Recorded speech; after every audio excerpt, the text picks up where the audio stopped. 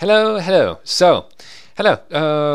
We're here to have a video right now about about a certain problem that can occur during rigging.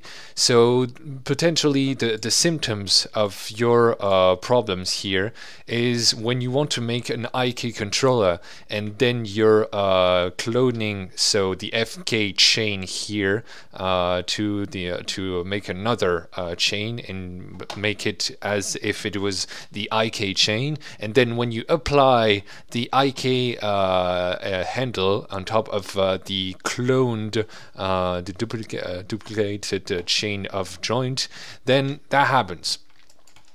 This is one of the symptoms of this should be one of the symptoms of the problem that I can potentially solve.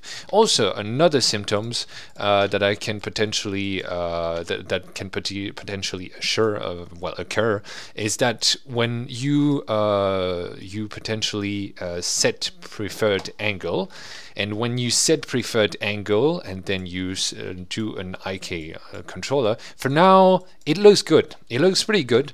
But then when you get closer, the elbow of the IK chain is starting to rotate around a certain axis, which is really weird.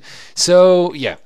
I have the potential problem. I have the potential solution for all of your problems. So, hear me out.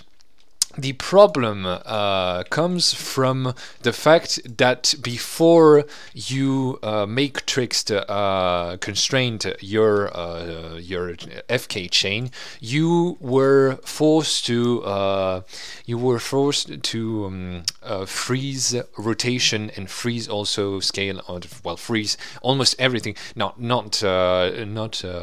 translate, but you were forced to freeze rotate so that there's no bug with the matrix constraints, and that is the thing that is generating this problem. So hear me out. You don't have to redo the whole chain.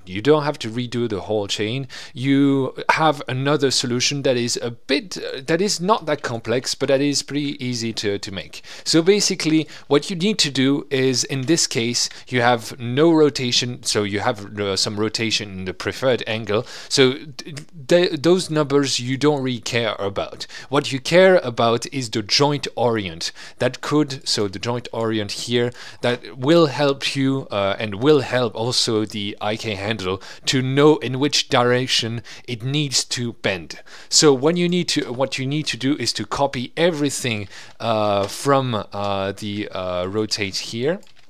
So manually copy everything. And then you're like seeing that, of course, all the bones or all the controls that I've replaced have changed the rotation of the joint. So what you need to do after copying all the rotation data is to reset everything in the rotate of the bone. So here I do the same thing. So you have to do everything not manually. I mean, you can code potentially if you want to. If you have the motivation, you can make a code to potentially transfer all those data here. And then the third joint here, that should be probably right here. So don't forget about resetting every rotate parameter inside of the joint, inside of the joints within the IK handle, because it will offset if you set the joint orient without resetting the rotate parameters. It will change the orientation, the global orientation of your joint. So yeah, from now on here, what I can do is to have this, and then voila, there you have it. There you have it. So on my screen it is resolved. So I don't know about you on your screen. I hope it had fixed all those stuff. You can even wait. I need to create a cube, for example. I need to create a cube that I will, for the pivot, for the pole vector, I need to select the cube and then that, and then you can even add a pole vector, and then here it must be good. Ha! But it's not. But it's not good. Haha! So why is it not good? Well, it is because there is a certain difference in rotation between the two here. So if I use a code that I coded myself for half an hour ago that enables me to verify, so here I think I'm going to delete that one, or I'm just going to hide it. So the code that I've made here enables me to check the correspondence between the matrices, and here if I go onto the cube that I created with my code, I can switch, and here you can see that there's a certain difference in the matrix of this joint and this joint. So how can you fix it? Well, I think you can fix it by resetting all the preferred angle. So here, preferred angle, all that here, all reset, and here suddenly you won't have any problem. So on my screen I don't have problems for now. I don't have any problem. And here if I go over there and I can the pole vector is still working, as you can see, and here also the pole vector in this case also is working, which is great.